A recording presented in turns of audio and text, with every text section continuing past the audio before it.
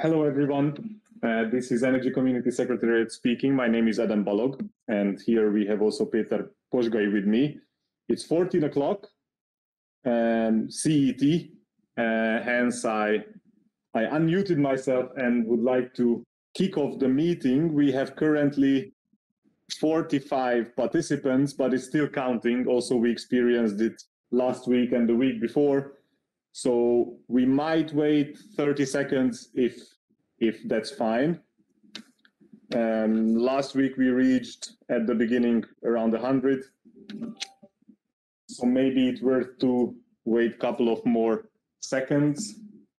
In the meanwhile, let me thank you again for joining us, for our recurring viewers, of course also for our speakers. This is the third and with that final session of the ACER Energy Community Joint Hydrogen Technologies, Markets, Regulation, Pan-European Cooperation webinar series. And opening speech will be delivered by Mr. Dennis Hesseling, who is the head of gas department in ACER. And with that, slowly, I give you the floor, Dennis. It's 14:01. Participants are still coming, but they can still join, of course. Thank you very much, and the floor is yours, Dennis. Thank you. Thank you very much, Adam, for handing over, and welcome to you all. Indeed, my name is Dennis Hesseling. I work for ACER as head of the gas department, and it's my pleasure here to welcome you to the third and final of the webinar series on hydrogen, organized jointly by the Energy Community Secretariat and by ACER. We're very happy. Adam already mentioned some numbers. We had on average about 150 participants to each of the two previous webinars, which I think indicates a really nice and good interest across Europe on this forward-looking topic of hydrogen and how to regulate it. So just a few words from my side before we enter into the two different panels that we have prepared for you today. We have I think a very nice lineup and a few topics that we'd like to highlight here. For the first panel, we would like to focus on the role of the EU's neighborhood countries. What role can they play in the European hydrogen market? And also in terms of regional cooperation, what kind of cooperation within or between regions, be it in the Mediterranean, Western Balkans, Eastern Partnership countries, could be feasible to promote this pan-European hydrogen market? And what would be the best approach? We know, of course, that some countries are, let's say, more advanced in the energy transition than others. Should countries who are maybe a bit further behind go straight for hydrogen, or is there a role for natural gas still to play as a bridge or transition fuel? Those are the kind of questions which will be discussed in the first panel. And we are very happy to have speakers from the European Commission, the Ukrainian Hydrogen Council, and the EIB, European Investment Bank, confirmed for the first panel. Then we'll have a second panel, which will focus on the role of hydrogen in sector integration. So how can hydrogen play a role to bring the electricity and gas sectors closer together and maybe force also a more holistic view on the two sectors?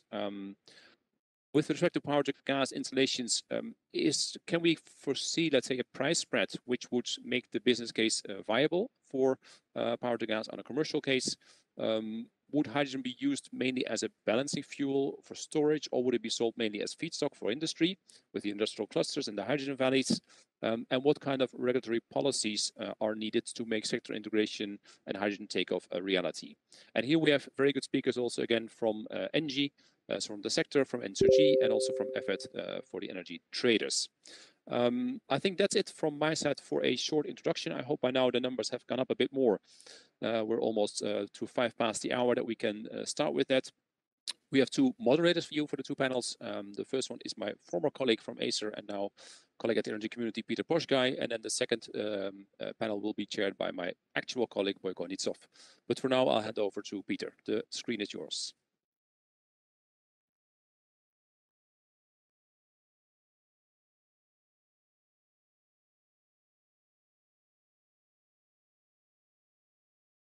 Peter, I cannot hear you.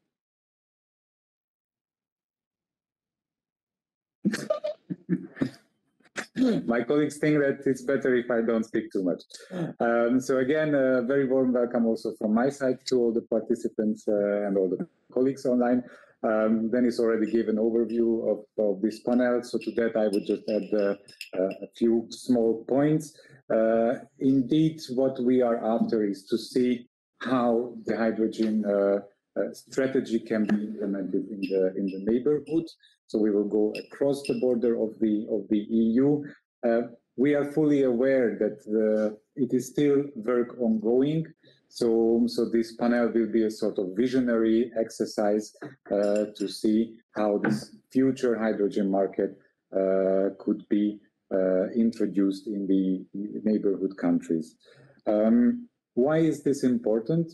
The participation of the neighborhood countries is spread out in several EU strategies and policy documents, the hydrogen strategy being one of them, where the energy community is explicitly mentioned. And this is because these countries will have to take the same, or at least a very similar path towards decarbonization as the EU. But this is not the only reason. Bringing hydrogen into these countries and bringing the benefits of a hydrogen economy to these countries also means technology transfer of new market opportunities, and ultimately helping them for us get to a strong post-COVID recovery. That said, I open the panel, and the first speaker in the panel is Ms. Kitti Nyitrai, who has been a long-standing official of the European Commission in Energy, and she is currently a member of the cabinet of Commissioner Simson. I had a look at the list of her portfolio, and in fact, it's one of the longest. Of the cabinet. I know it's not up to the numbers, but still, it is an impressive.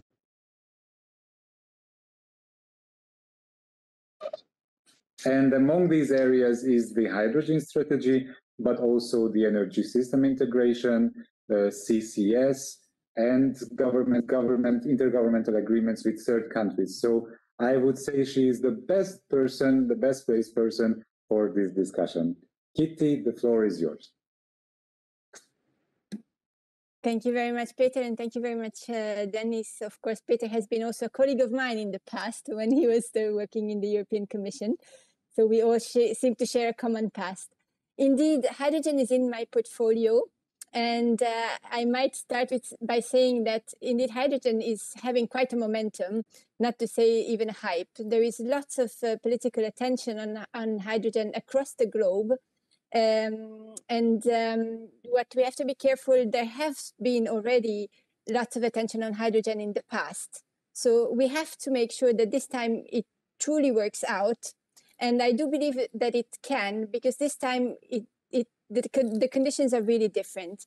And I would just start by the three factors that I consider is different today compared to the past. Well, first of all, I think everywhere around the globe now climate change and the disastrous effects of climate change are being recognized. So thanks to the Paris Agreement and its implementation, all over the globe, nations are stepping up their efforts and putting new climate neutrality targets on their agenda to drive indeed the fight against climate change and to limit the temperature increase by 1.5 degrees. So this, I think, makes it for once such a condition that we will have to look for new solutions. We have to look for new technologies. And this is where hydrogen comes into play as a potential new energy carrier for the future to decarbonize those sectors that have been so far out of reach. So I think this very strong push, the attention towards climate change and the strong will to fight climate change will drive these new solutions more than they were in the past. The second big factor that has changed is that the cost of renewable energies has come down, especially the cost of renewable electricity has come down. We have seen a spectacular cost decrease over the past decade, and in many parts of Europe, onshore wind, and in other parts of Europe, solar power are actually the cheapest electricity generation technology. So the business case for renewable hydrogen has gotten a lot better, and we expect it to become even better over the next decade. And the third factor that would drive this change is the system integration benefits of hydrogen. And this is indeed what we have come to in the energy system integration strategy, is that in order to reach climate neutrality in Europe by 2050, we, on the first hand, have to save all the energy that we can. So we really need to make all the energy efficiencies. But second, we have to drive electrification. But there will be sectors which cannot be electrified. And in those cases, instead of electrification, we can use hydrogen as a renewable and low carbon solution to drive down emissions. So for this reason, I think hydrogen has a good momentum and a good potential to work. So we see the global interest, and I think that global interest comes also from the fact that hydrogen can be a solution everywhere. So it's not particular to Europe.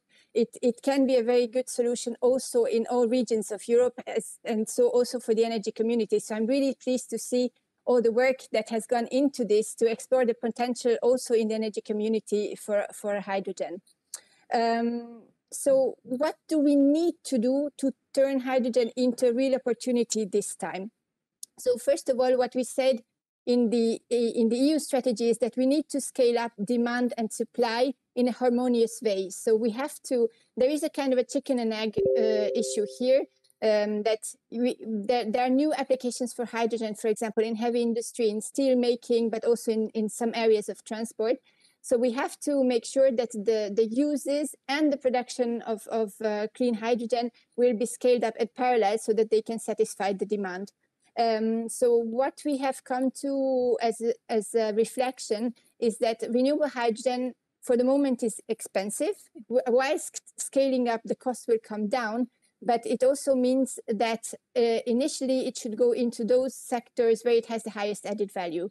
So that's indeed the chemical industries, some heavy duty transport and shipping, but in particular also steel making. So there are promising projects in that. So what, and in order to produce, especially renewable hydrogen, of course, we will need a lot of electricity. And I think that is another challenge, and especially for the energy community countries, is to first indeed scale up also renewable electricity production, both for the electricity consumption as such, but also for the production of hydrogen in the future. So we see hydrogen markets to develop first locally, so in local hydrogen valleys, as we put into the strategy. But we see also, when we look at the national plans of member states, that there will be regions which will produce more renewable hydrogen than they can use, or some regions will produce big or large amounts of low carbon hydrogen. And there will be other regions that will need to bring in hydrogen from farther away because they won't be able to produce all that hydrogen locally. And that's the moment where we expect cross-border trade for hydrogen to emerge. And this is also the moment where we consider that it will be important to be ready to develop projects with the neighborhood, those who have very, very high hydrogen potential. And that's, of course, Morocco, so the southern neighborhood, in particular Morocco, but also the energy community countries, the eastern neighborhood, and in particular Ukraine, that we also cite in the strategy. So there we have to make sure that these trade can happen. So we also reflected, what do we need for this trade to happen? And first of all, we need to develop those markets, but how can we develop the markets for clean hydrogen? And there also we are acting along 3 axes in the regulatory framework that we are putting in place this year. The first axis is certification. So we need to be able to distinguish the hydrogen that is produced still with emissions, so from steam methane reforming or other technologies that still release the CO2 into the atmosphere, from the cleaner hydrogen technologies, be it renewable hydrogen through electrolysis or fossil-based hydrogen with carbon capture and storage. So we need to be able to certify in order to distinguish this hydrogen and to have a reliable trade of clean hydrogen for the future. Then we will need market rules. And we are actually currently working on those market rules as we speak. So we have just ended our public consultation on the roadmap. But by the end of the year, what we are planning is the update of the internal gas market legislation, where we intend to dedicate a chapter to the rules for hydrogen. So it can be a chapter, it could be a substanding regulation. We don't, directive. We don't yet have this figured out. So we are inviting everyone to comment in order to really see the pros and cons of the different approaches. So this is where we would try to strike the right balance between facilitating a nascent market to reach maturity, but also putting the rules clear enough and not too constraining so that this market can develop. And then last but not least, we have already tabled our proposal on the regulation for trans-European networks.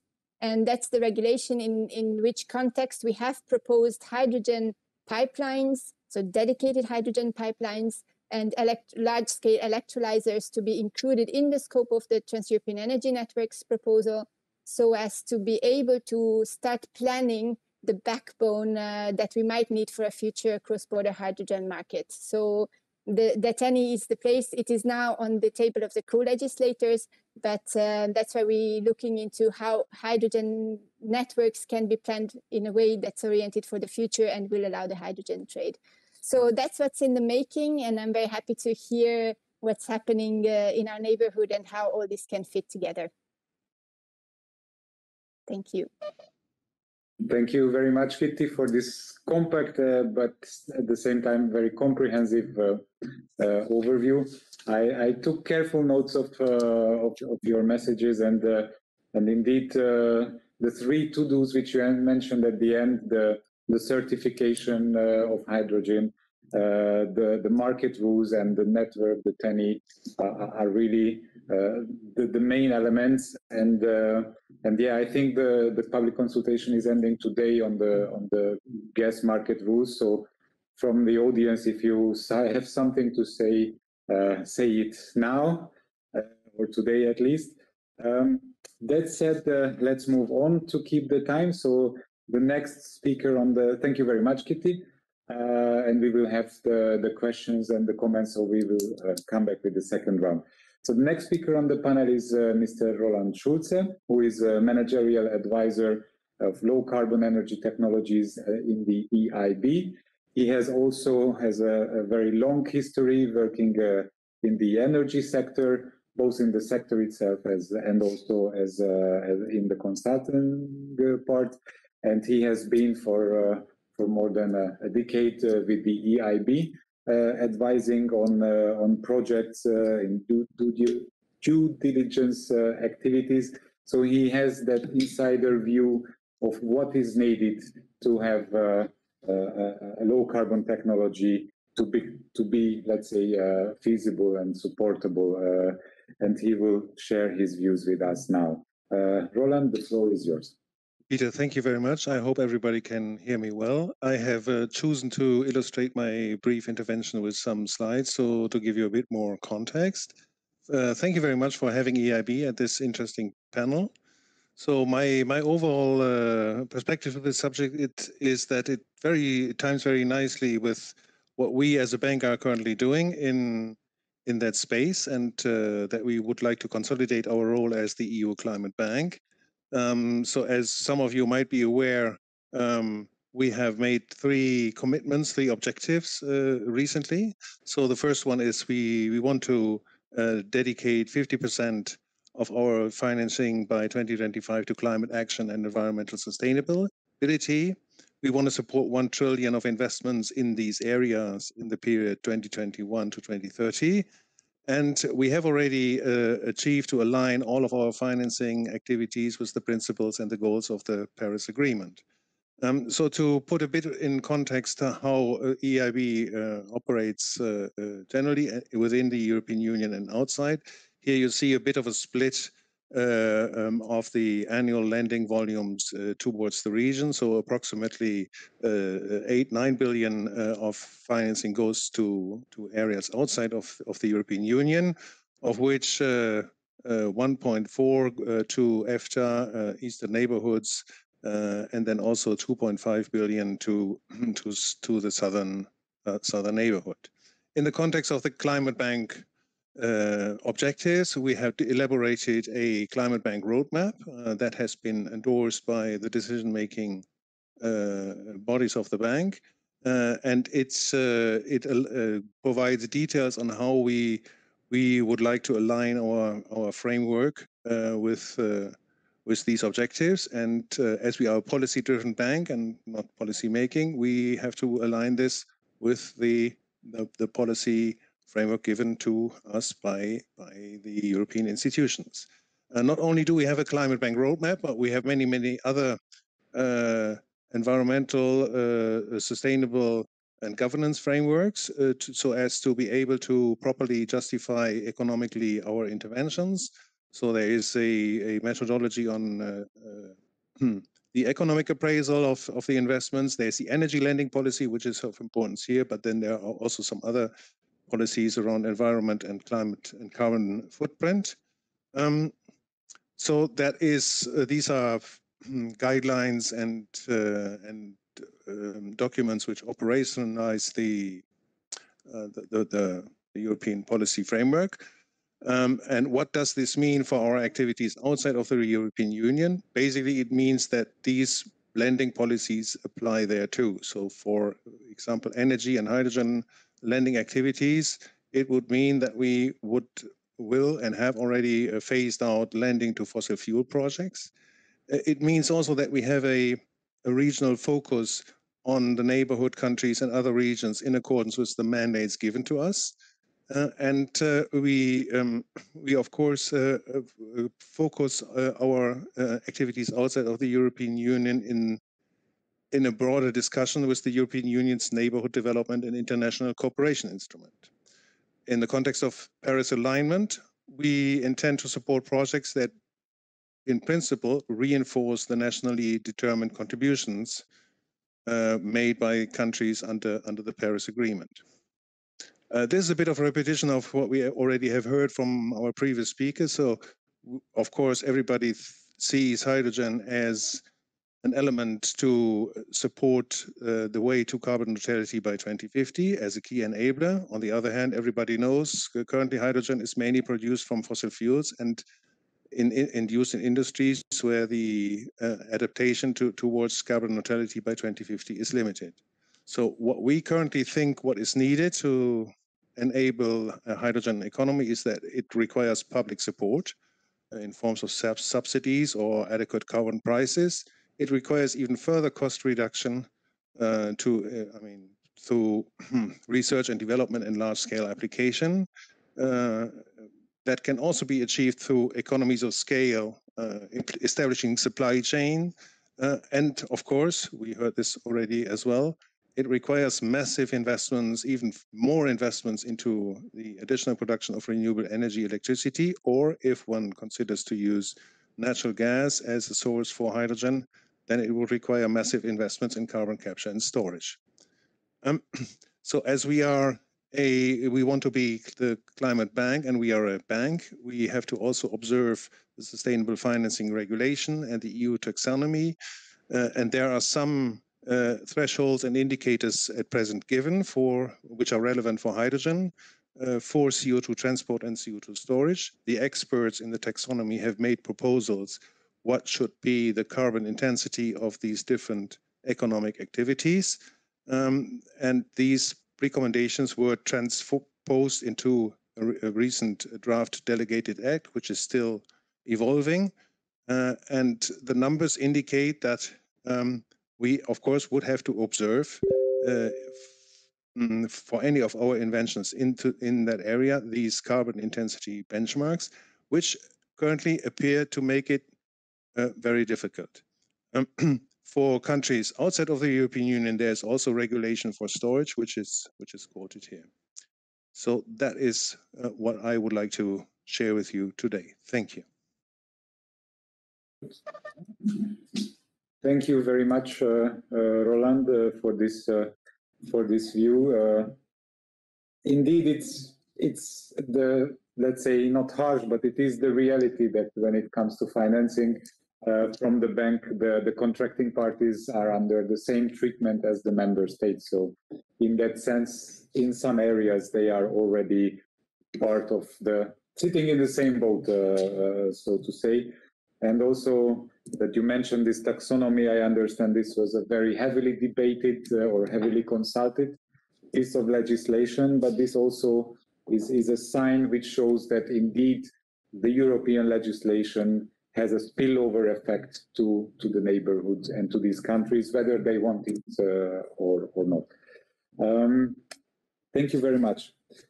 Our next speaker on the panel is Mr. Oleksandr Riepkin, who is the president of the Ukrainian Hydrogen Council. And Mr. Riepkin also has a very rich and colorful career related to energy. He has been active in the solar sector, so probably he has a different angle on this whole hydrogen story. But he has also been able to witness how the policy formulation and implementation goes, because he was a member of the Zaporizhzhia Regional Council. So with this unique blend, and now in his position in the Hydrogen Council, I'm sure that he is now working hard to ramp up the production and the demand in Ukraine as well. So, Oleksandr, the floor is yours. Here. Thank you very much. Such a brilliant presentation. I even get to know some features of me that I haven't known before. Thank you very much. After such a brilliant speech of Kitti, I even have no any jokers in my pockets because she mentioned all spheres of hydrogen implementation. I'm very happy and very satisfied that in cabinet of European Commission there is such deep understanding of the process of integration and sectoral integration of hydrogen all over the Europe, and of course you are looking for cooperation with neighborhood countries, as Ukraine is. So I want to admit that Ukraine signed an agreement for association, and we want to be a part of Europe. And of course, it's a great challenge for us to go step by step with all tendencies which are now in European Union. And we also want to join European Green Deal. And now there is a process of renovation of our association agreement to European Union in process, and our Vice Prime Minister of Ukraine, Ms. Olga Stefanishina, is on the top of this process, and as well as our Ministry of Foreign Affairs, Dmitry Kuleba. I want to tell that we have some already done tasks, our home task. We have 2 weeks ago, we had the presentation of first draft of roadmap of hydrogen in Ministry of Energy. I was responsible for this work as a head of working group of experts in hydrogen in Ministry of Energy, and this job was done with help of UNIS. It's an economic partnership of Organization of United Nations mission in Ukraine. And this was the first step to have our national strategy. According to a statement of Deputy Minister of Energy of Ukraine, Mr. Yaroslav Demchenkov, I think up to the end of May, we will have a tender for national strategy, and World Bank will help us to finance this process, because we need to collect together experts who are very skillful and already take part in European national strategies of different countries, which were already set in last some period. How Ukraine can participate? Of course, you know that Ukraine has a brilliant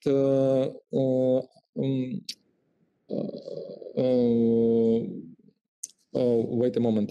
Ukraine has a very good condition for renewable energy, and we have a very good potential for it. For example, for wind energy, we are on the 2nd place after Great Britain in whole Europe. in potential with wind, and we can easily build it because our conditions are not so severe as near the seashore of Great Britain.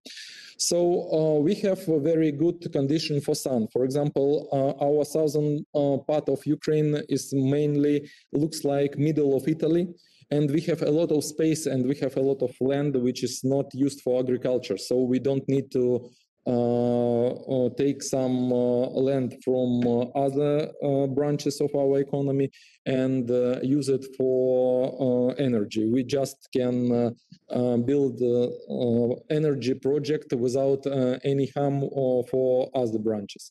And of course, process with IPCEI, which are already launched in European Union, I mean conference which was on November 2019 in Brussels, where was proclaimed 12 IPCEI projects. I mean Blue Danube, White Horse, Green Frog, Green Octopus.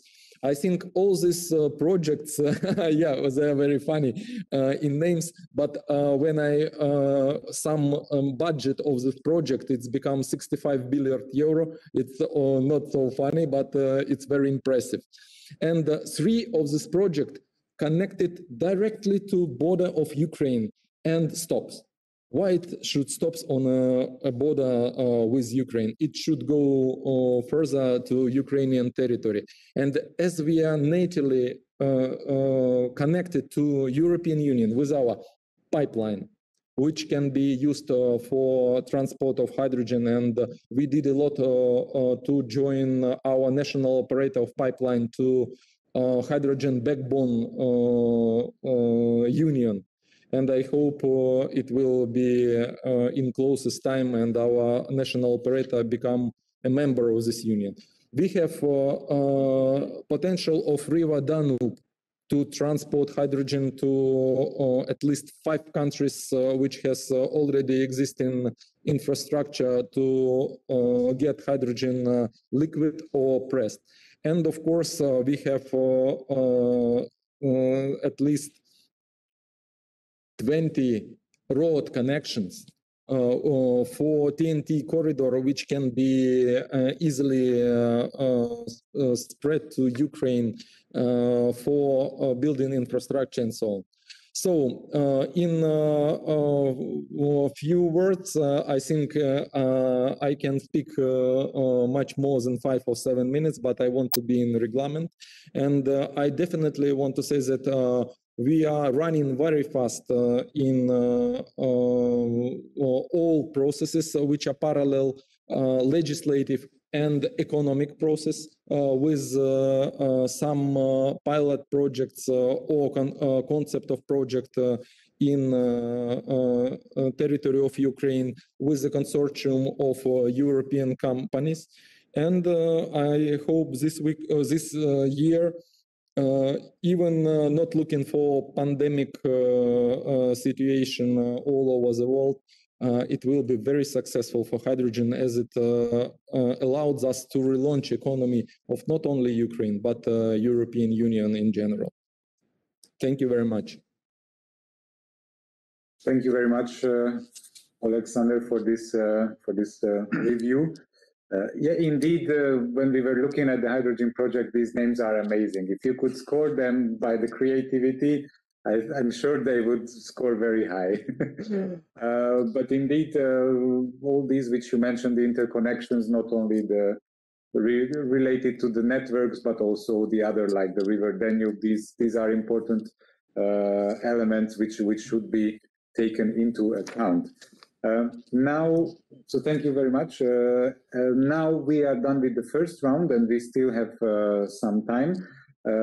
Questions are popping up from the audience, so maybe I will take these first 2 questions, and yeah, we can do another round because we are still well off in time. So the first question is related to what in your view the key risk to the TSOs and the DSOs is when they face the introduction of the hydrogen, and the other one is whether there is any time frame for developing wind and green hydrogen in Ukraine. So for the first one, I don't know, maybe Oleksandr and Kitti, I would address this to you, unless there are other views. And the second one, obviously, to Oleksandr. So maybe Oleksandr start first, and then the others can. I think lady first, and I will join. No. Can you one more repeat first one? I was concentrated when I heard Ukraine, and I missed the first one. Yeah, the first one is about the key risk which the transmission and distribution system operators face with the introduction of hydrogen. It's not specified whether electricity or gas, maybe. I will briefly answer, because I now in process with national operator in this process, and we are in research study now. So according to our technical condition of equipment and technical condition of pipeline, we definitely can prove that about 15% of mixture of hydrogen can be easily added to national pipeline, and everything will work correctly. If we want to increase this percentage, we need to make some reconstruction of pipeline, and I think up to the end of summer, we will definitely know what will be the scenario, how we can transport hydrogen which will be produced in a definite region of Ukraine, which affect this process. Now we are looking some routes and some scenario, because we know that in 4 years the amount of natural gas which will be go through our national pipeline will be extremely reduced, because Russian Federation find a way how to reduce the amount of gas which will be going through Ukraine, via Ukraine. So that's why part of national pipeline will be out of use, and we need to know what will be the second life of our pipeline. And we already have a fourth scenario how it can be. Even I can, after our meeting, I can make maybe some short notice and short map how it can be, and send it to you, or maybe to share with all participants. We know how it can be, but we need to go deeply into research. And but our technical specialists see no problem, as I say, 15%. 15%, it's a very good amount to start.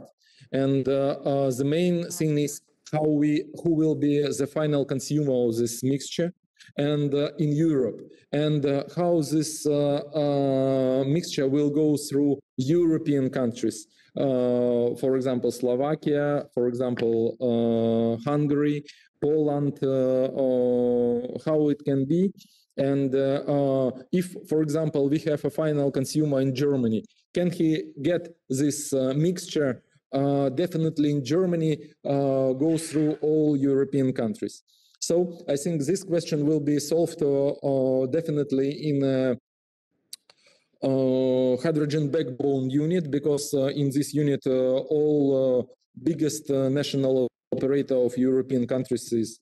And the second question was how, can you repeat, please?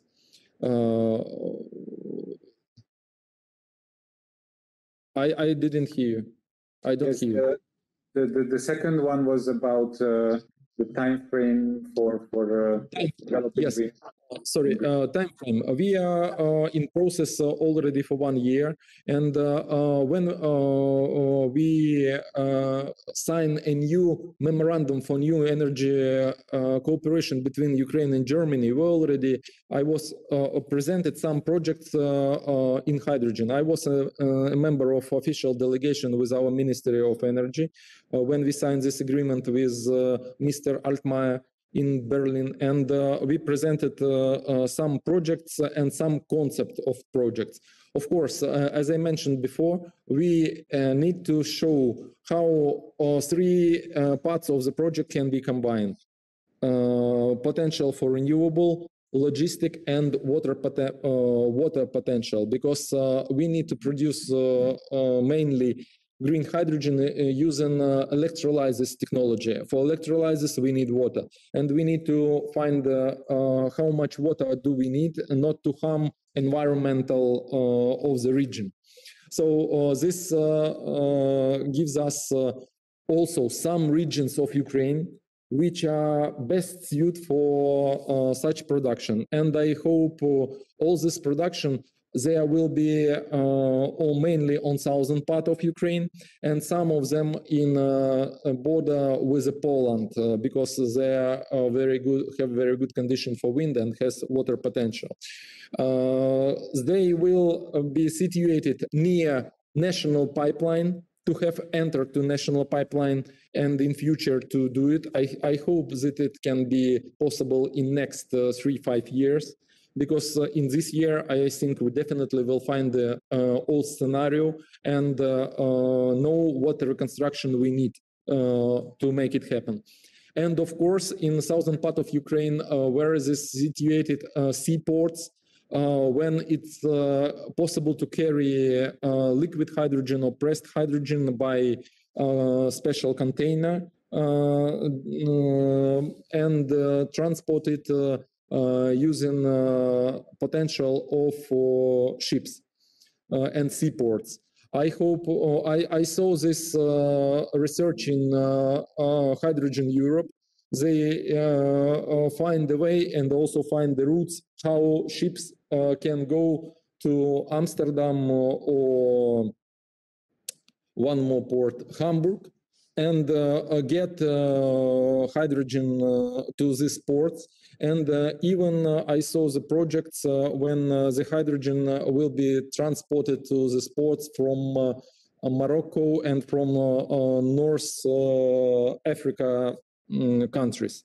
So I think that some pilot project will be already started this year. I'm sure that it can be. Of course, there will be not an industrial size, but it can demonstrate all the process and possibility how to use it. Thank you very much, Oleksandr, for this overview. I think this partly also replied to another question about which are the pilot projects with foreign consortiums.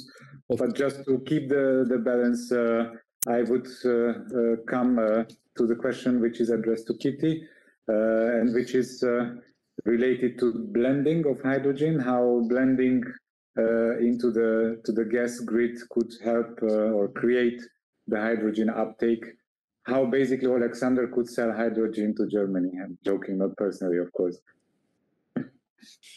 Thank you, Peter, and thank you, Oleksandr.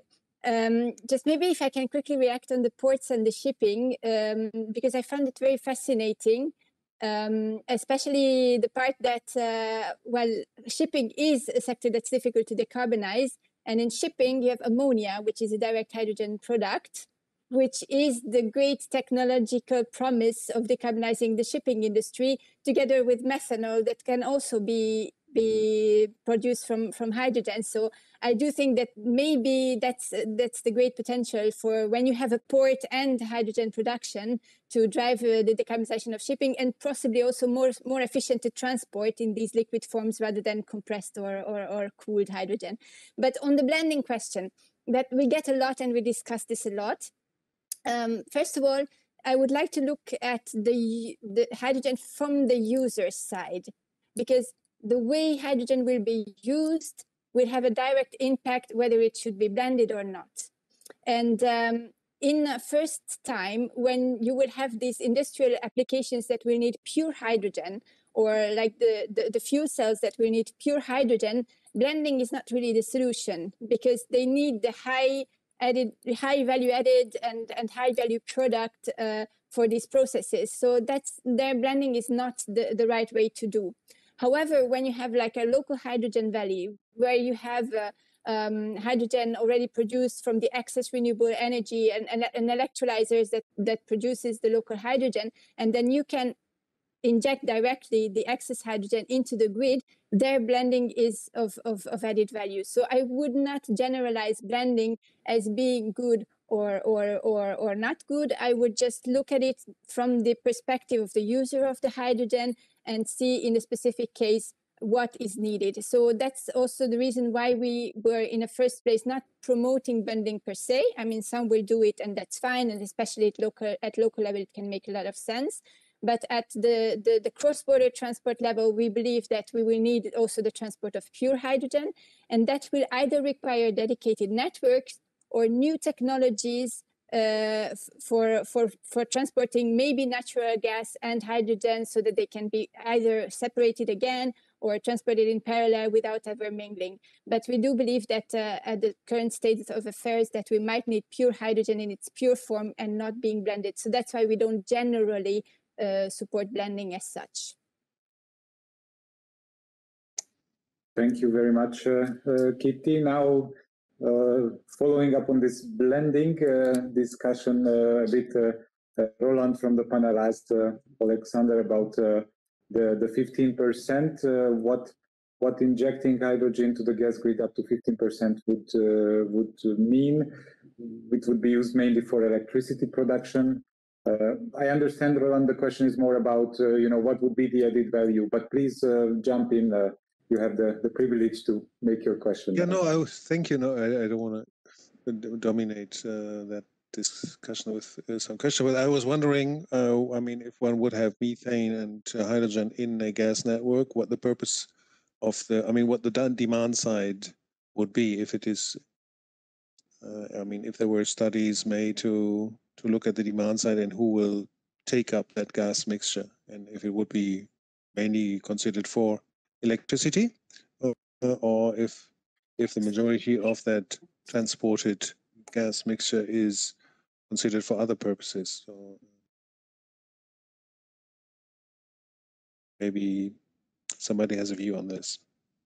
May I, if you don't mind? I think for electricity purpose it could be, but as Kitti mentioned, the main production which should be decarbonized, it's production of steel. And even when we were in Germany, we have several discussions, one with the German biggest consortium. One of them was ThyssenKrupp, and they say that the demand for hydrogen for decarbonization of their production is very huge. They, if I'm not mistaken, they said about 2 million tons per year when they want to fully be ecological neutral. The same situation is in Romania, in Galați. There is a biggest steel production, and it's situated 30 kilometers from a region in which potentially green hydrogen can be produced in Ukraine. And you see, we even can speak about own project pipeline, not national one, but for 50 kilometers to make a new pipeline, it's much more easier than to adopt something. Because in France, I saw technology for pipe production, which can support 100% of hydrogen and without any leaks. And it's a pipeline which is produced from plastic with a special cover. So I think that mainly it will be, if we speak about transportation with a pipeline, I think mainly it will be industrial projects and steel production. If we speak about any other way of transportation, I think first it will be transport, because 6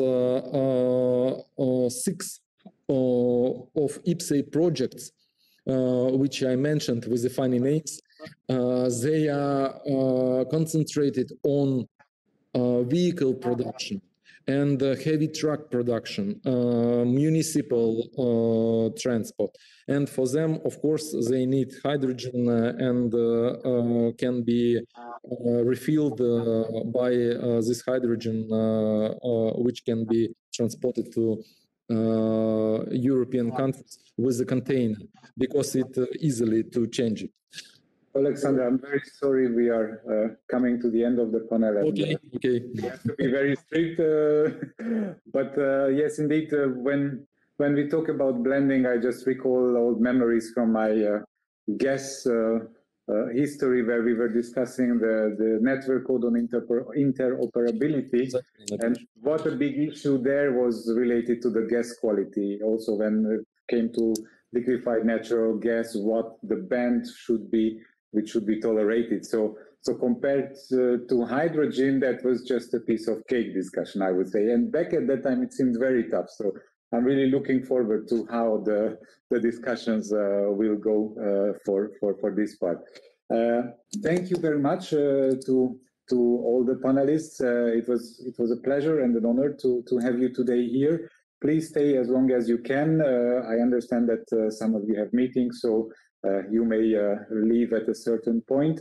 And with this, I say thank you for the audience for listening to the panel 1. And I hand back to the Master of Ceremonies, Adam, who will be the bridge to panel 2, or he shows me that just no need to bridge. Give the floor directly to Boyko Nitsov, who will moderate panel 2. Thank you very much. Thank you, Peter. Thank you. Hello, everybody, and thank you for handing me over the honor and pleasure, and also the role of timekeeper of the second panel to this today's series. It would actually be the closing panel of the entire series. It is an interesting topic, sector integration. The topic actually came up in the discussion previous panel already a couple of times at least.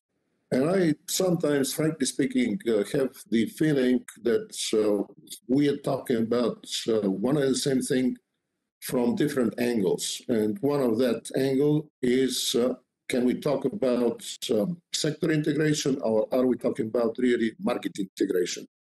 What is the role of hydrogen? Will it be primarily an input to industrial processes, as just mentioned?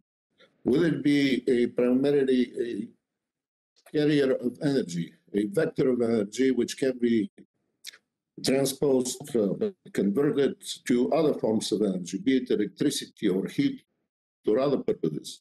Where are the boundaries of the markets if hydrogen has many hats to carry out, many roles to play? And in this moving environment, what is the role of regulation? What should be regulated, to what extent, so that the goals of the Green Deal and the goals of building a functional, competitive, integrated market for hydrogen are actually implemented.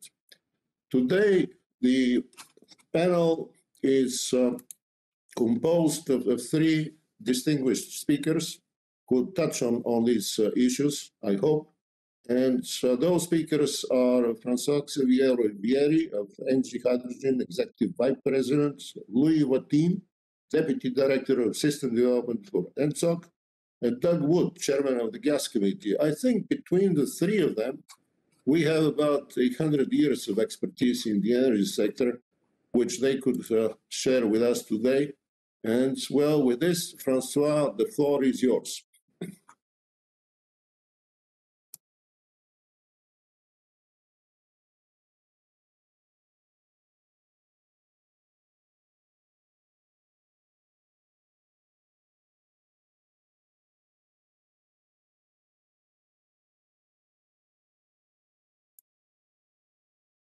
We can see you, but we cannot hear you, François. Working on it.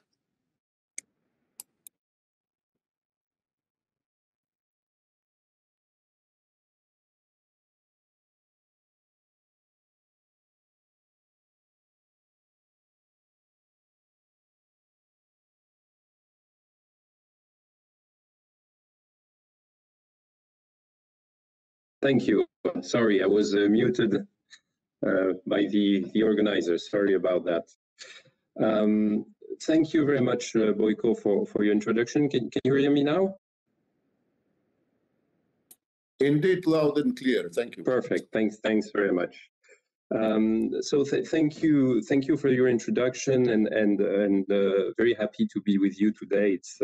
It's obviously some very critical questions that you raise about the role of hydrogen, and maybe to share with you our experience within ENGIE about a few years now trying to develop a hydrogen project. The role we see in hydrogen for sector integration is really major and critical for us. It has been reminded previously that electricity demand in Europe is going to increase, and it is projected to increase as a path to carbon neutrality, and with even additional targets having been raised recently with the Green Deal. This means that we trust in the potential in Europe, and there is a strong willingness of the European Commission to raise the targets, and there are some potential of development within Europe of renewable energy, because this is what we target. If you take only the potential of offshore wind, we see from the projections of the European Commission that we could reach between 300 to 400 gigawatt by 2050, while it is today around 20 gigawatt in Europe. So the potential of development of renewable in the offshore, also in the solar farm in the south of Europe, specifically in Portugal, is huge. But that raises a lot of issues in terms of integration into the system of these new capacities. And this is where hydrogen has a role to play, both in terms of transport, as was previously discussed, but also in terms of storage. And we see that hydrogen offers the solution and the missing link today to reach those two targets. First, talking about transport, we see that if we develop these new capacities of intermittent renewable sources, we are going to need to transport it.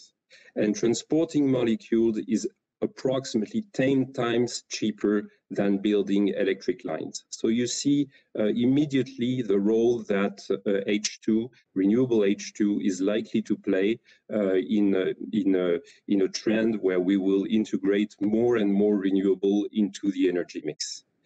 Storage is essential as well due to the intermittency, because if we want to be able to answer to the demand of our clients, and we see when we develop projects with the steel industry, with refineries, if you are not able to store some large amounts of hydrogen, then you create a risk within the industrial process of our clients. And of course, this is not acceptable. And if you want to be able also to sustain the network with an additional capacity of renewable, high volume storage like the one you can develop in salt caverns, and there are many in Europe, are essential to provide the security of supply that will be needed with a much stronger renewable energy mix. So that shows that without a doubt, hydrogen will have to play a role in sector integration. It means, nevertheless, several things in terms of how to achieve that, and that was already shared by previous speakers, so I will not develop that too much, but you need basically two things. The first thing is to solve the issue of competitiveness of renewable hydrogen. And here we welcome very much all the national plans and the European plans that are supporting the development of hydrogen. There is work ongoing. You have a lot of programs already defined and some in the making at national level, and they support the going at scale of electrolyzers and production capacities, and there are some challenges, many challenges again on this, but at least we see a very strong trend. But the second thing is the topic we're addressing today, which are the infrastructure. And when I'm talking about infrastructure, again, it's pipelines, it's storage, it's potentially terminals if it happens that we import hydrogen from neighboring countries. And here it is essential to develop this today to be able to connect the various hubs of production that will be generated in the near future in terms of electrolysis capacity. And just to give you some illustration of the project we are developing and which illustrate the immediate presence and immediate need for support on this, I'll go through with you a few examples of the projects we are developing. For instance, in the south of France, we are currently working with Total on building a production facility of hydrogen, which will be entirely supplied by dedicated solar farms, massive solar farms that will integrate the renewable path of Total towards RED II. And here you see that you develop new capacities of electricity, of renewable electricity, and you have to solve the issue of being able to produce hydrogen and deliver it to a specific industrial site. Further north, we have a project which is called High Green, where we intend to deploy massively some solar farms in the region of Luberon, and to produce hydrogen and store it into some salt caverns of storage to be able to supply with a reasonable security of supply the southern part of France, where you have a consumption basin in terms of H2. So here we activate both the electricity part, the production large scale of hydrogen, but also pipelines and storage, which are necessary to answer the demand in terms of hydrogen as a feedstock. Another example of this activation is what GRT Gas is currently doing, which is the first interconnection of H2 pipelines between France, Luxembourg, and Germany. So that is a first feature of what we were talking previously of interconnection facilities and interconnecting infrastructure. And maybe a last example to illustrate what was mentioned previously is also a project we have in Portugal, where we see that there is a willingness of several actors, EDP, Galp, and REN, to develop renewable energy to activate the full value chain. Feedstock supplied for refineries, injection into the gas network, and export to Northern Europe, specifically the Netherlands. So we see that projects are here, but there are some certain hurdles that we still need to overcome. Technology is not in itself a hurdle, because you see that a lot of technology are mature, but competitiveness is. And it's great to see that the European Commission is very active on the various signs sent to the market in terms of support, but also in terms of the roadmap of development of infrastructure. Now, what we see is one of the challenges that we see that countries do not specifically have consistent framework on this question of development of infrastructure. If you take Germany, for instance, they have a very strong stance into the development of networks to transport hydrogen over long distances, while in France it is less perceived as an urgency to develop those networks and to make sure that we prepare the future of tomorrow in terms of supplying hydrogen over long distance. So there is a need for consistency in terms of regulation. That's a very important thing. And it doesn't necessarily come with a regulation of networks, which will be necessary, but it comes through specific targets of adopting hydrogen in industry to make sure that the value chain is developing, and that we were in the capacity to reduce the price and propose an economic alternative to existing fuels. So that's one major issue.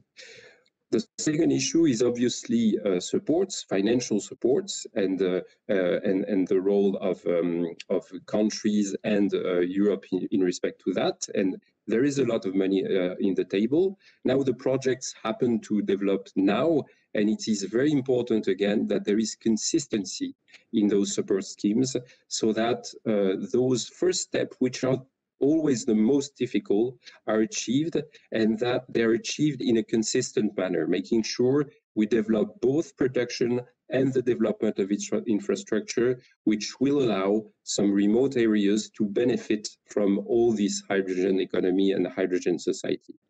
So this is what I wanted to share with you in terms of insights of where we stand today. So very short message. We're developing projects now. The projects are there. The technology is there. It's just now a question of consistency in regulation and consistency in support and activation of the partnership, public and private. Thank you for your attention. Thank you for marking not just the expected benefits, but also the expected issues, that the hurdles that have yet to be resolved. Obviously, one of the benefits of hydrogen is the scale effects, positive, that hydrogen has in transportation versus electricity networks. Another one is obviously the support of storage, security of supply in general terms. And thank you also for marking such issues yet to be resolved, such as scale, the competitiveness, the reasonable cost of supply of hydrogen, the consistency of regulation and consistency of support schemes. There are questions coming in the chat box. So at the end of this panel, I hope we'll have a little bit of time to take at least some of those questions. Please, thank you. Louis Watine, the floor is yours. Tell us what you think about sector integration. Thank you, Boyko. Can you hear me? Yes, indeed, loud and clear. Okay, thanks. Thank you very much for having me here today. And I would like also to thank the previous presenters for very good and clear presentations. I have a short presentation I would like to share. I will just ask Boyko if you see my... Yes, the presentation is running. Yeah. Okay, so it's the big one, not the presenter view. Full screen, I mean. It looks fine to me, thank you. Okay, thanks. Perfect. So, yeah, energy sector integration. I would like to just start with the different scenarios. For the past years, European regulations have succeeded in delivering the current secure and liquid energy markets. There are still a few missing pieces, but we are almost there. And today, clearly, the priority is to tackle the climate change, as it was mentioned earlier, and to reach net zero by 2050. And what we can see is that all scenarios and energy strategies you can see out there, they all have something in common. They are all pointing at hydrogen for being one of the most important elements to reach this target. So in ENTSOG, we do not make any forecasts for the future energy demand. So what you will see here are no forecasts. However, with our electricity colleagues of ENTSOG and with the involvement of many stakeholders, we assess how the objectives set by the European Commission could impact the energy system. You even have probably already attended one of our numerous workshops, I hope. However, anyway, to do so, we translate those objectives into different possible scenarios that I'm presenting here on this slide. One scenario that we call national trends is reflecting the different national policies, or let's say the NECPs, as we know them today. And we have two other scenarios that we call COP21 scenarios, which reflect the Green Deal objectives and which have a very different impact on the operation of the infrastructure, depending on whether the EU will go towards more self-sufficiency and local solutions. That's the distributed energy scenario you can see here, or whether the EU will be more active in the global energy transition and participate to a global decarbonized energy market with bigger imports and large-scale solutions. This is the global ambition scenario we have here. Of course, the reality should stand somewhere in the middle. Those are just scenarios to test the infrastructure. But what is very interesting when we develop those scenarios is that whatever path you take, our joint scenarios show that you will need all technologies available if you want to reach net zero by 2050. And in all those scenarios, this includes significant shares of hydrogen. This is why we are convinced that if we go toward this net zero economy, hydrogen will play a major role.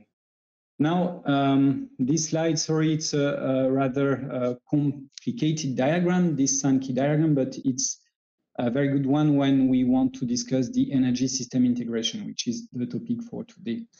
As soon as you start looking at the energy system in a comprehensive or integrated way, you see that hydrogen is playing a central role, as it is a direct link between gas and electricity. Until now, we were used to gas being, let's say, used for producing electricity. So this is the interaction you see here, where natural gas or biogas could be used to produce electricity. But with the new EU energy and climate objectives, the role of power to gas and hydrogen is now also becoming another key element for the energy system integration with the power to gas dimension. And there are three, let's say, main reasons why hydrogen will play a key role in this future. Sorry. The first one is that power to gas can offer flexibility to the electricity system. As it was mentioned, electrification of end uses will continue to grow, whether it will be 50, 60%, whatever percentile, that's not really what matters, but we know it will grow. And a direct consequence of this electrification is that the electricity demand will grow more and more seasonal. Just for comparison, you can see the difference for the annual gas and electricity demand, and I'm not even here showing what it would look like if you were to include transport and other sectors that are not really gasified or electrified so far. This demand will grow seasonal, and power to gas can offer a lot of flexibility to the electricity system when the demand is not matching the production. I think that was mentioned by Kitti, that we try to see how demand and supply can grow together, but we know there will be some, let's say, inadequacy in some places, in some instances, maybe for some time. And we can see that, for instance, in summer, when electricity prices are super low or even negative because you have a lot of production from solar and wind, but rather limited demand on the electricity side here, what you can do, you could, of course, use this surplus electricity produced to convert it to hydrogen, to inject it into the grid and to store it for the next season, because that's also the big difference with gas storage. You can store it for years, if you like. So whatever you could produce from wind and sun can be integrated into the gas system. I think this is very important. And when we talk about gas storage here, we are talking about hundreds of terawatt hours. So nothing comparable with the batteries. It's really huge capacities. Now, the other way around, hydrogen can offer some flexibility to produce low carbon electricity in winter when there is low rest production. So you would have low production of wind and sun. However, you want to produce green electricity, and there the hydrogen network can supplement other sources to produce low carbon electricity. Like, for instance, during so-called Kalte Dunkelflaute event. So in winter, when it's cold, dark, and there is no wind, or simply the snow is just on every solar panel. So that's the first point, the flexibility dimension. Then hydrogen has a significant potential to decarbonize the gas system. That's the second element. I think it was mentioned earlier. by François-Xavier, there is a large potential in the EU for renewable energy, especially offshore wind in the north and solar in southern Europe. And renewable hydrogen can therefore be produced in sufficient quantities to complete the decarbonization of the gas system. And here, again, we are talking about hundreds of thousands of terawatt hours per year. Not to mention, of course, the extra EU potential, including the energy community countries. Now, last point, and not least, hydrogen is also very fit for the transition, meaning that the integrated methane and hydrogen gas system can be a chicken and egg problem solver. As it was said, I think, by Kitti, there is this chicken and egg issue. Demand may develop before or faster than supply, or the other way around. And when you look at the integrated methane and hydrogen gas system, you can see that anyway, in all scenarios, developing the hydrogen backbone is essential. But why the pure hydrogen system is scaling up, and the renewable hydrogen production, because it is surplus or simply small scale, it can be blended into the gas network. And therefore, there is you are still supporting this scaling up of renewable generation.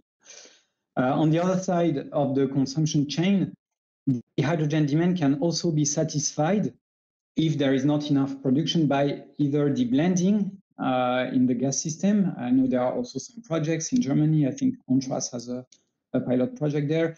So it can be deblended, or you could also use blue and turquoise hydrogen in a transition phase at least, and as a very reliable backup, because you could also use the existing methane grid at the beginning as a very reliable backup for the hydrogen gas hydrogen system. So this is why it will surely play a central role. And then my last slide, the role of gas or hydrogen in general in the integrated system. Talking about energy system integration, it's a limited vision of the integrated system to only consider the use of hydrogen as balancing fuel or feedstock. Our scenarios show that hydrogen cannot be limited to those aspects. If we want to reach net zero, all technologies are needed in all sectors. This is why technology neutrality is key, by the way, when it comes to the regulatory principle. Electrification. Again, there is no question today that besides energy efficiency improvements, further electrification is needed. In our scenarios, we reach between around 50–55% of electrification by 2050.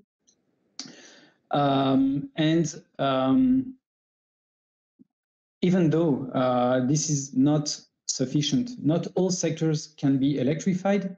And even with those amounts of electrification that I was just showing you, gas and hydrogen will be needed in many sectors like heating, industry, transport, especially because of its high energy content. On top, of course, of the feedstock, who needs more purity. And even with warmer years on average, winters will still be colder than summers. So there will be this seasonality. And with increasing electrification and electricity demand comes also increasing flexibility needs. Regarding the price spread, because that was also one of the elements in the agenda, sector integration may not only introduce further gas and electricity, let's say spot price interactions, but also seasonal interaction, as we see it for gas today. Indeed, if you look at the gas system, since we have large gas storage capacities, almost 1/3 of the total winter demand today, market participants can already adapt their strategies based on the seasonal price spreads. So not only gas and electricity, but also this time dimension. So just to summarize, when you look at the entire energy system in an integrated way, not only gas and electricity, you can see that the challenge ahead when it comes to decarbonization, you can see the challenge, and you can see that hydrogen will necessarily take an important role in many sectors in many different ways. So we discussed gaseous, liquid forms, pure associated with other elements like ammonia or methanol, it was mentioned. All of this is needed if we want to reach net zero 2050. And furthermore, this is not a fixed environment, and the role of hydrogen may also evolve over time with the development of the different technologies. But what we see in all scenarios, not only ours, is that you should start, it should start to play a role now to limit the total amount of greenhouse gases the EU will emit while reaching 2050. Otherwise, further investments in negative emissions technologies will be needed after 2050. Thank you. That's the end of my presentation. Thank you, Louis. I think that was quite insightful, at least from several viewpoints. The challenge actually is system-wide, as you mentioned. And in this context, it's not just the electricity and gas nexus. It's not just the methane and hydrogen nexus. The bird's eye view over the entire system is needed. And well, in this context, the bird's eye view over the system, hydrogen is obviously not going to be the only solution. There will be other solutions as well, but it will be probably a major factor. And well, thank you for not hiding that in this bird's eye view, there could be quite a lot of good things, bad things, and ugly things, depending on where exactly you go system-wide. In the nukes of the system.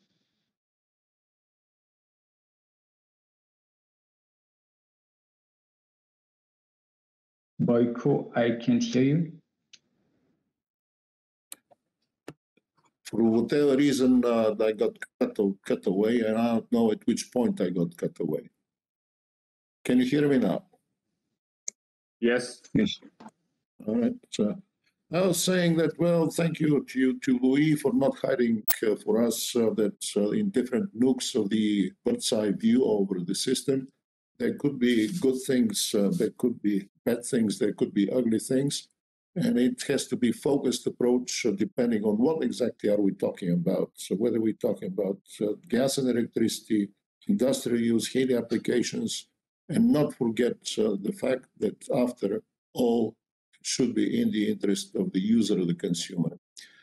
With this, I give the floor to our next speaker, Doug Wood, who is the chair of the Gas Committee of EFET. Doug, the floor is yours. Thank you, Boyko, and thanks for the invitation to speak today. I'm having a little trouble putting up my slides at the moment is the only problem. And I'd just like to, I've just got a couple of slides, one picture to speak to. So if you'll bear with me a second. We can see the slide, Doug, on the screen, the triangle. You see the triangle? Perfect. Yes. Thank you. Not anymore, though. Oh, hold on. You are sharing the screen, and yes. You see it again? Yes, and if you may put it up on the presentation mode. Yes, perfect. Thank you. That's working perfectly. Sorry, I think I did that by accident more than design.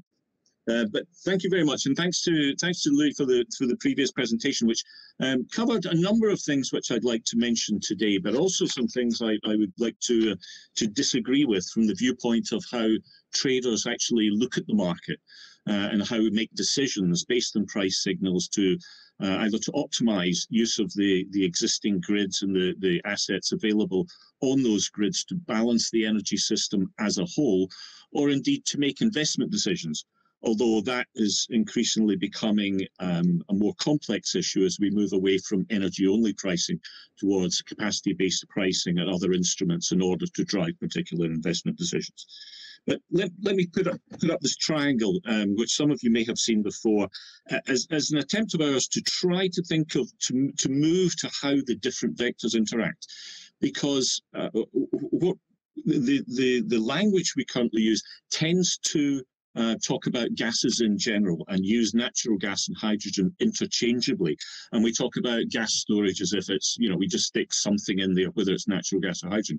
But the actual development of the individual assets, because I agree very strongly with what Kitti said right at the beginning, is there will need to be some pure hydrogen networks, whether at a cross-border basis or for feedstock or for local needs, as well as natural gas.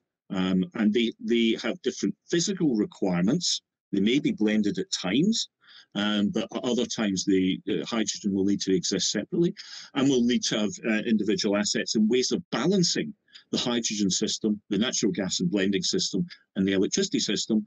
And if we want to do that economically, it's using the tools available, because also in this diagram, I've just put down some ideas on storage. So what we have in electricity is really only very short-term storage, primarily for grid stability. And the other flexibility for electricity comes from dispatchable generation. But of course, as we move towards a greater intermittent content, the proportion of dispatchable plants needs to be replaced. What we have at the moment, particularly for CCGTs, will need to replace with something else. And the question of, will that be hydrogen? Within hydrogen, there's some initial work on using salt caverns for storage of hydrogen, but we're still a long way off demonstrating whether depleted fields, for example, are capable of longer-term storage of hydrogen. Hydrogen molecules are smaller. They disappear into different cracks in rock compared to methane. You have risk of microbial interaction that contaminates the hydrogen. If you put hydrogen into a reservoir, there's no guarantee you'll get hydrogen back out. You're more likely to get high proportions of methane back out initially, and then you'll get a blend, and then eventually, after so many cycles, you may get hydrogen back out, but it depends on other things, depending on the rock structure. So there's some big assumptions around there about hydrogen's ability to cope with the seasonality that is currently provided by natural gas. But as a backstop, we still have natural gas, and as long as you can store in a natural gas format, that's still there as a backup, which was one of the points that Louis said. And of course, we have different technologies for moving energy between those vectors. We can move energy from electricity to hydrogen through electrolysis, and move it back again through fuel cells or turbines. We can exchange hydrogen for natural gas, either through methanation, or we can reform the natural gas into hydrogen with CCUS, or via pyrolysis, for example, in a way to ensure that that contributes to the greenness. And of course, we can generate electricity using natural gas, but that arrow goes only in one direction. It's not so easy or not so commercial to turn electricity back into natural gas. Although if it's part of a large portfolio, and this is where markets are particularly good at optimizing across the portfolio, we can commercially turn electricity back into natural gas through substituting, and not necessarily by converting it to hydrogen, methanizing the hydrogen and then storing it in a depleted field. And as long as we have markets that work and that send good price signals for optimization, we can create many of these products synthetically in ways that respond to commercial needs, provide commercial price signals, and allow storage of electricity in the form of molecules, or allowing molecules to help provide grid stability and electricity grids. So these things are possible. So the physical interaction between these vectors is absolutely crucial at being able to set that up, but also having working markets in each of those vectors, but also recognizing that there is commercially there is an overall energy market that we are trying to meet supply and demand at all times in the year, and relevant the necessary amounts of security of supply. So let me hope this turns out. So just a few points that arise from this diagram and from more general thoughts. And it's important to remember the hydrogen market does not exist in isolation. We see this very much as part of three interconnected physical markets. They each require to have their own balance, but they also have the ability, through conversion of energy from one vector to another, to provide balancing and ancillary service in each other's markets. So there's a much greater inter-commodity interaction, as well as the establishment of those different markets. And commercially, traders who are already in, and indeed asset investors who are already in electricity and natural gas markets, will additionally be engaged in hydrogen markets, with the ability to manage those risks across all three. And of course, that interacts as well with another market that's not depicted on that diagram, and it's the market for environmental instruments. So the ETS, or the way we're discussing either voluntary GEOs or mandatory certificates, the extent with which they can be, the extent with which they can be separated and traded independently of energy commodity products, or attached, will also have an important influence on how these things take effect. The conversion of storage does not exist in its own. We already have the amount of flexibility that is produced, either on the supply side to dispatch or switch off dispatchable generation, to increase imports or gas production, or to increase or reduce hydrogen production, as well as demand side management. These all compete with storage and with each other. And through energy conversion, we can have flexibility in gas supporting changes in demand on the power side and vice versa. So a couple of interesting, confusing things which will need to be reviewed as part of any package. We noticed that hydrogen storage is currently governed by the electricity directive, as long as it's produced by electricity. But if we were to store that in a gas salt cavern, then it would be covered by both the electricity directive and the gas directive. So there's some regulatory questions we need to sort out. But most important of all is the treatment of regulated assets and private investment. And this is one area where I must disagree strongly with Louis in the last presentation, and express concerns about the inclusion of electrolysis within the 10E directive. Because although electrolyzers can be described in an infrastructure type way of having capacities and providing third-party access, in actual fact, what they are doing in terms of the electricity side is they are competing with ancillary services. They are competing with privately owned batteries, which are very much in the competitive sector, in order to provide grid stability. And on the power side, they are competing with hydrogen production, which is also a competitive activity. So there is a big risk here that if we have regulated technologies, like electrolysis and use of line pack, which is generally part of a regulated base, competing with privately owned and privately invested batteries and other electricity storage technologies, we create significant danger in confidence in being able to continue to invest privately.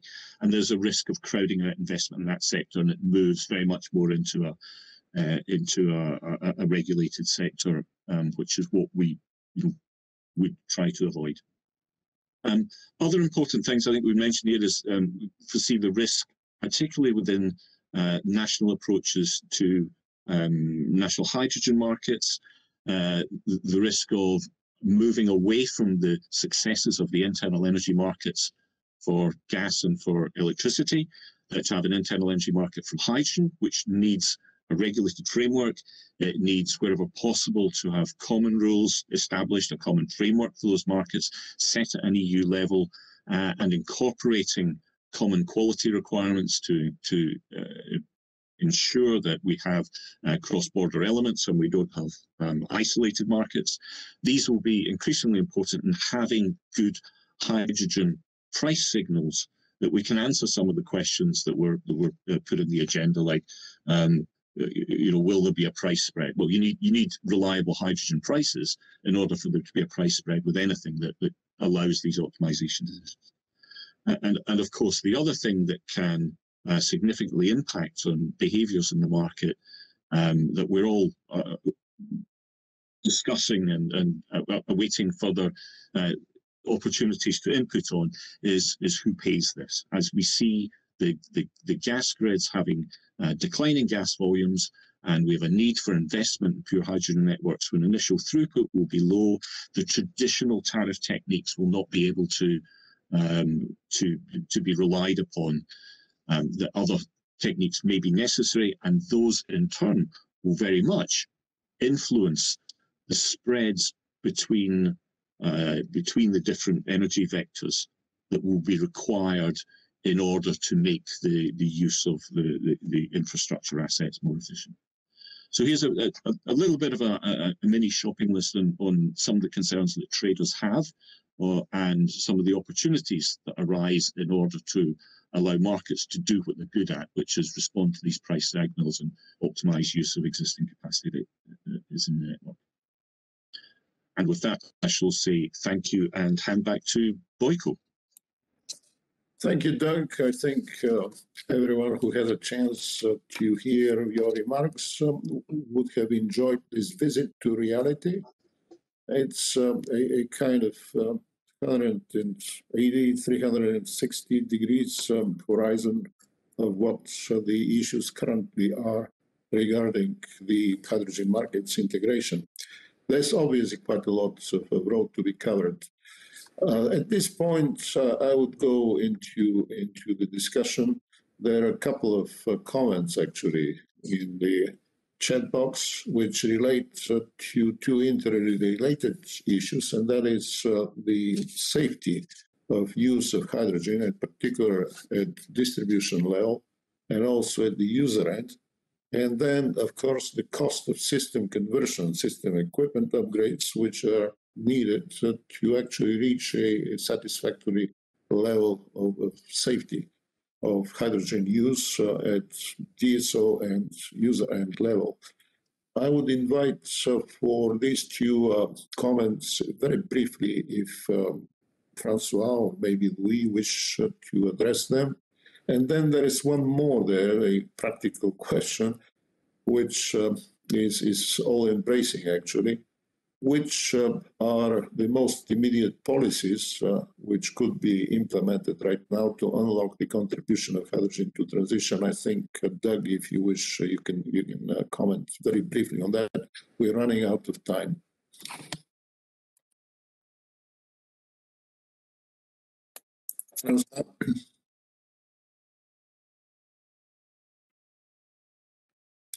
I think François is locked again. Could the hosts allow him to use his mic? It should be possible now. Yes, thank you. Maybe rapidly a few comments on those questions. Obviously, there is a cost related to the conversion of hydrogen, of appliances to hydrogen, and this is why, and it was mentioned by Kitti earlier, the hydrogen is not going to solve all the problems immediately. It's going to take time, and you have to address the sector that are the most likely to find added value into hydrogen, and this is why industry as feedstock is the main sector where you can find the volumes, where you have some decarbonization pathways from market players, and when you can really address some value added by converting to hydrogen. For households, of course, we trust that it comes in a second phase, because indeed there are a number of issues to solve: the leakage into the distribution systems, the conversion of appliances, but it goes quite quick. Just to give you an idea, when we're talking about heavy-duty mobility, for instance, you see that in trains, in shipping, the different market players are already working on this and are already using some electric engines to make them compatible with hydrogen. So that goes very fast, and it will go on the way.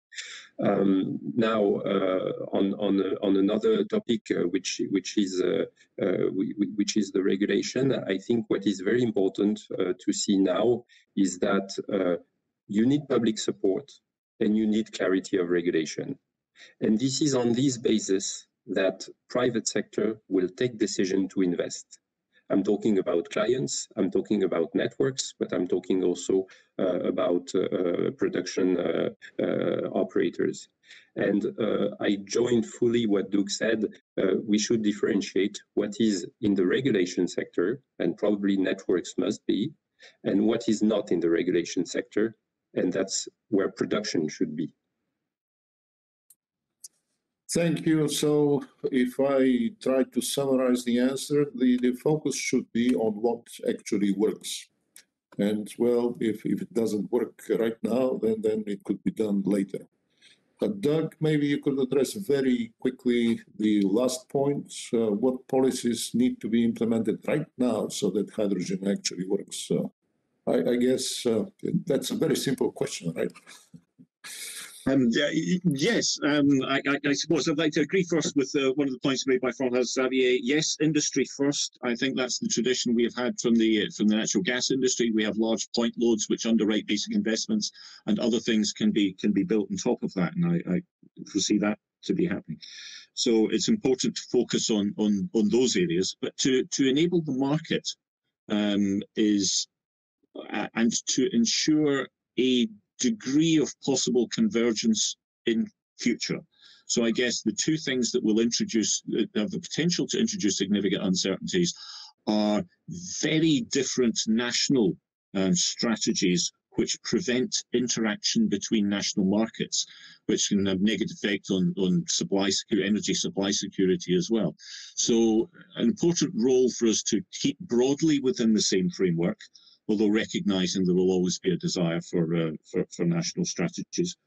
I think it's going to be one of the key things, but allowing, it's going to be in the design of the products, the design of GOs and certificates, the expansion of the ETS, in order to allow technology neutral decisions to be made around optimization and investment. So work with the market rather than against it, particularly if you're expecting private players to be operating and making those investments, rather than policymakers trying to direct technology investments through